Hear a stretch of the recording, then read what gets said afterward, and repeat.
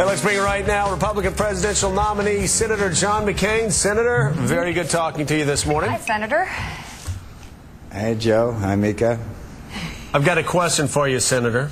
Yeah, real tough. Do you support the Bush Doctrine? And it's a two-part question. Please, in your essay, yes, compare the Bush Doctrine to the Truman Doctrine. Yes, no quizzes like that. How's it going out on the campaign trail for you? It's fine. There's a lot of enthusiasm out here.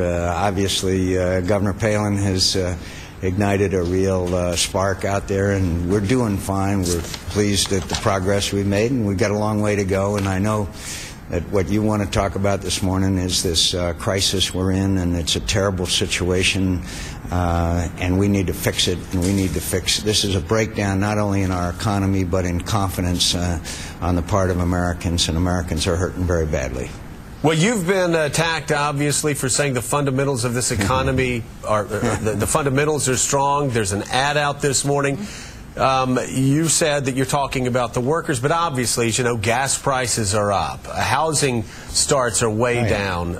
Wall Street's melting down. What, other than workers, what fundamentals are you talking about?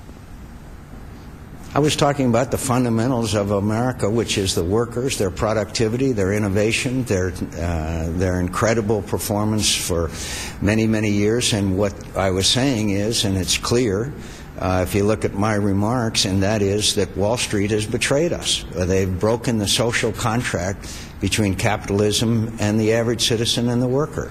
And the workers are paying a very heavy price, while a lot of them are not only emerging unscathed, but some of them are left with packages of $100 million or so. This is a result of excess and greed and corruption. And that's exactly what is plaguing Americans today, and we've got to fix it, and we've got to update our regulatory system.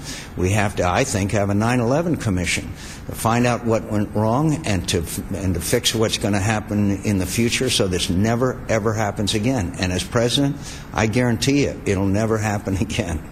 You know, the last time Congress and the president tried to reform Wall Street, it was Sarbanes-Oxley.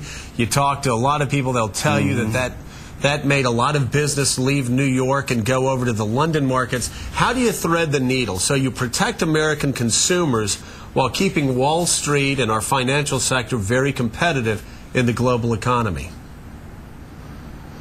Well, Joe, the first thing you do is you address this issue of the alphabet soup of regulatory agencies. It was designed for the 1930s. Now we have instantaneous financial system that's global in nature, and it's not compartmentalized. Look at the stock exchange today as to what it was even 20 or 30 years ago. So you've got to fix that. And also, very frankly, people were asleep at the switch. I don't think there's any doubt about that.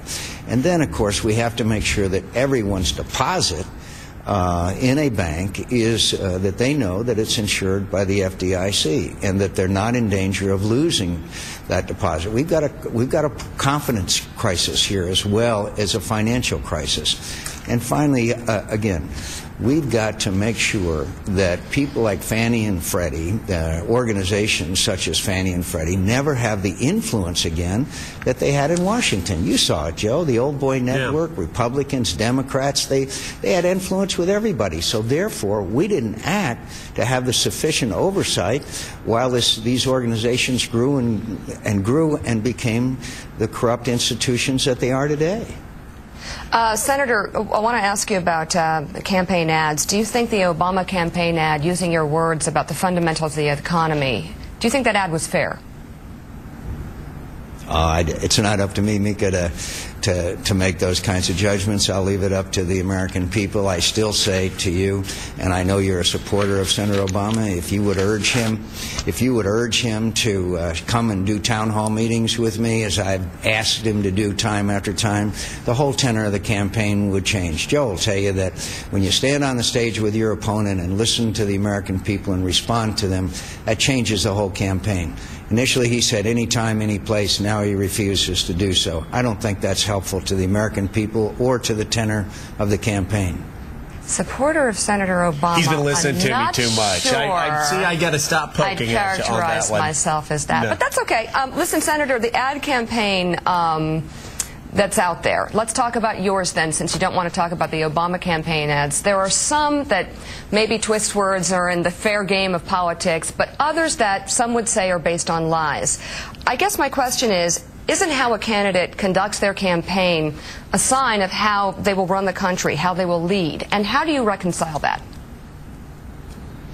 Well, go on our website. You'll find that every one of our campaign ads is factual. I know you visit it often, but I think the point is that these are factual.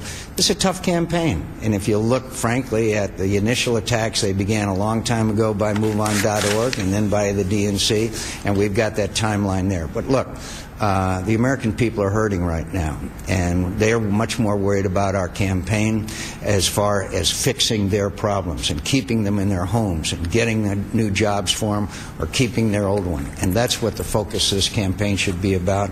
I know how to fix this economy.